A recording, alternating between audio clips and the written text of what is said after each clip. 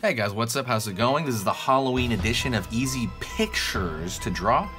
Today we're going to go over how to draw Witch's Broom, and that's it. Halloween stuff. Let's do it. I'm going to grab a marker, and if you really want to know what marker I'm using, I'm going to put a link in the description below. You can go buy it. It is a Faber-Castell PITT artist pen. The positive thing about it is that it doesn't have this nasty, toxic smell that Sharpies do. I mean, I don't smell it. Maybe it's there, and I'm inhaling it, and I really don't know it, but I can't tell. So let's get going. We're gonna go draw a line, straight line, for the broomstick itself. Pull back down. Pull longer here. Gonna end. Then we're gonna go almost like a lightning look.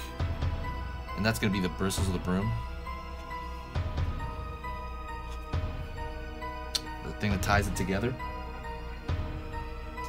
And what you can do is draw kind of some, blocky shapes toward the bottom and then divide them up. I was doing that there. Some. And that's a very, very easy way to do a broom. And if you really want, you can draw on this as well, because it's a wooden broom.